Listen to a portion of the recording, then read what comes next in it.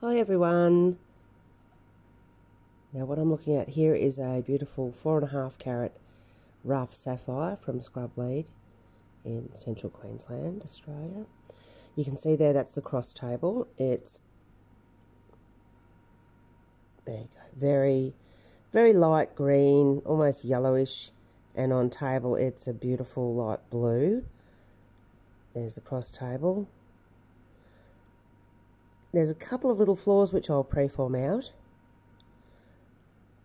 Now in this video I'm going to be pausing it as I go from step to step and then showing you more about what the facets are going to look like as we progress with cutting, rather than seeing the whole cutting sequence, which I've already done in previous videos. Okay, so I'm just going to give this one a quick preform up and we'll have a look. So I've just started to grind a flat where I'm anticipating the table facet will be cut, and you can see there on the upper end there's a bit of a shadow of light there. You can see there is a flaw, so we're going to lose a bit of that end of the stone, which is fine. This is what happens. Okay, so I'm going to cut that one out and get back to you soon. Okay, so I've got a nice clean piece of material now to work with. I've gotten rid of most of the flaws. There's still some little, little tiny ones that'll come out in the cutting. The colour is beautiful. I'm not sure whether it's going to cut blue or more of a party, or maybe the cross table and table will interplay and it might be more of a teal. It's not a big stone. It's got 3.9 millimeters depth. So if I just lower the angles a little tiny bit on the crown, I'm thinking I should be able to get a carat. I'm hoping I can get a carat. But even if it's under a carat, it's going to be a beautiful stone and definitely worth cutting. Okay, now I'm going to dop it up.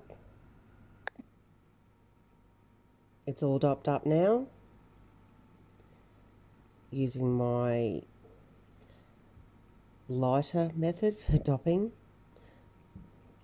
and with some dopping wax.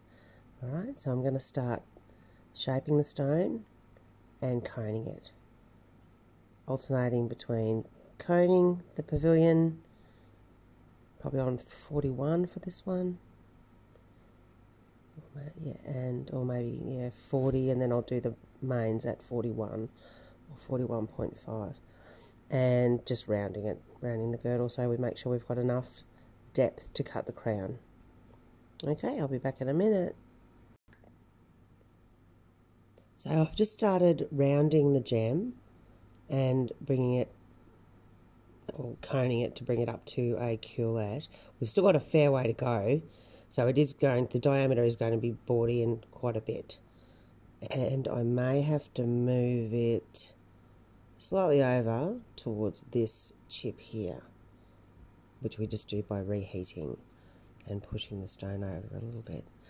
And at this stage you really can look to make sure there's no unseen flaws and get an idea of your colour zoning. So you've got a yellow colour zone coming in there with the blue over the top. So I think we will get blue into the culette of this stone, which is really what I want because it's such a beautiful blue and it's going to be a light stone. Okay, so I have got this stone nicely rounded. There is approximately a third of the stone left for the crown, maybe a tad less, but I'm going to maybe cut the crown just a tiny bit shallower. I've done 16 mains on the pavilion, and they're pretty much just roughed in at this stage because we are going to go to pre-polish now and make them more perfect. I also haven't brought it exactly to a point yet because I'll do that on pre-polish, and I don't want to waste a single point of this precious sapphire. Now before I mentioned it was 3.9 millimeters depth in the rough, so in a round brilliant we should get approximately 1.5 times the depth as the diameter. So a 4mm diameter would, with standard angles, would get you a 6mm. Sorry, what did I just say then? A 4mm depth would get you a 6mm diameter, which equates to a 1 carat sapphire. Okay, so I'm going to pre-polish my girdle, the mains, and then I'll show you, and then I'll cut the breaks in. Okay, and 16 mains should give it a bit more sparkle. So here we have the pre-polished mains and girdle. Now at this stage there should be no flaws or cracks or chips or anything like that unless you want them there. Got some beautiful colour happening.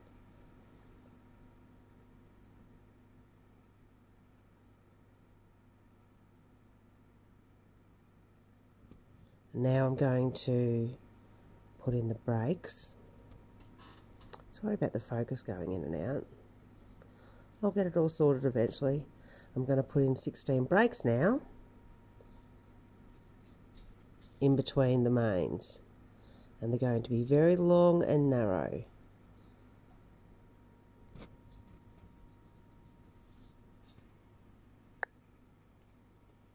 Okay, so I've cut the breaks in. You can see what's left of the mains now is very, very long, narrow, slim facets. So we've got 16 mains and 16 break facets, or girdle facets, whichever you want to call them. And so there's, I think I put them, so if you put the mains in at about 41, your breaks will go in at about 42, 42 and a half, depending on how long and narrow you want them. And to do that, right, so I'm cutting round brand on a 64 index, but you may be using a 96. So I've got my mains at the blue, 64, 4, 8, etc. And I've got the breaks or girdle facets at the red, 62, 2, 6, etc. So now I'm just going to go and polish everything.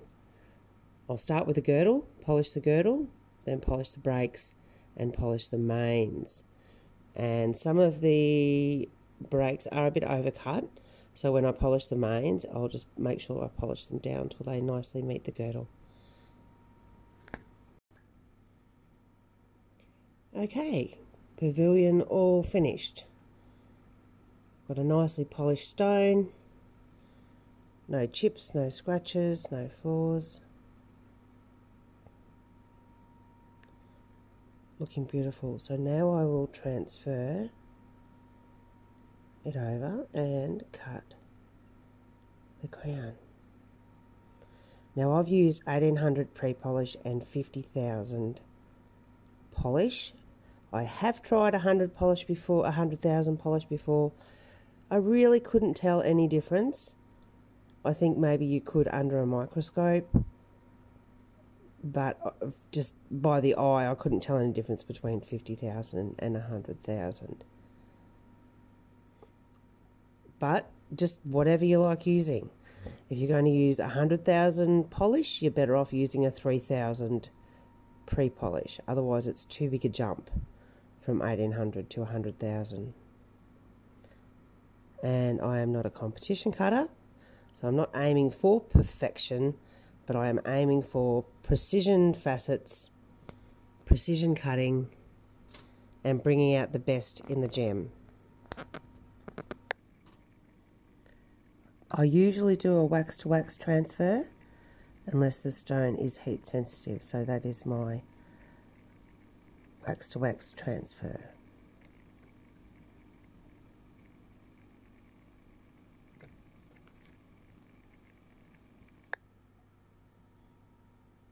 Stone successfully transferred.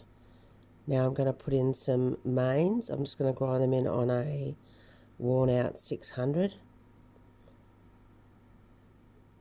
and they'll be lined up with the pavilion facets. They're going to be pretty shallow on this stone, maybe 35, 34, I'll just work it out until I can get a 50% diameter table. So I've roughed in some crown mains there. The table's still a little bit big for my liking, but of course pre-polish is going to bring those mains down a bit more. And I've left the girdle reasonably large. I don't like a tiny girdle. That's pretty much as small as I would go, because once we pre-polish and cut the breaks in, it's going to be even smaller. But I like quite a nice solid girdle. Okay, now I'm going to pre-polish those mains. And here we have the crown mains all pre-polished. They don't have to be exact at this stage, just roughly even, and creating an octagon that'll be the table that's about 50% the width of the stone.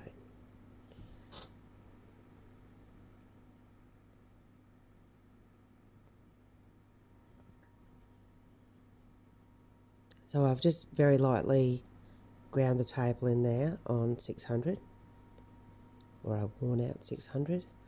Now I'm going to pre-polish and polish the table. So we have it set up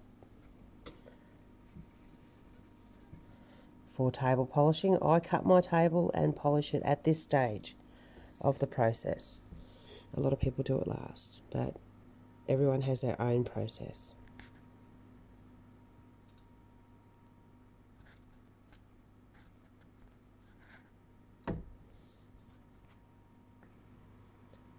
Okay, so I've finished the table here, and this is sometimes one of the most exciting parts of cutting a gem, because once you've polished the table, you can get an idea of what sort of clarity you've got, what sort of colour, lightness, and the fact that I can see the pavilion, even though it's dopped in wax, makes me believe that this will be a really beautiful light stone. You can see a bit of blue silk on the right hand side there. That's only going to add to the luster of the finished gem. It's going to be beautiful. And maybe more of a party than a straight blue, but I think the blue is probably going to be dominant.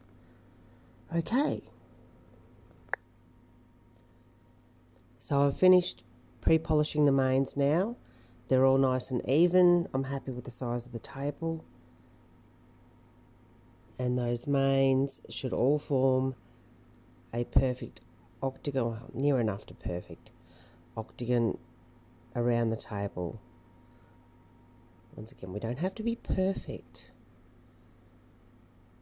but we do like to aim for a high standard. These gems have spent millions of years in the making, and we really want to do our best by them. Okay, now I'm going to cut in the stars. And here's the stars cut in on pre-polish. I like to cut my stars a little bit deeper than is usually in the designs, so they come almost halfway down the main facet.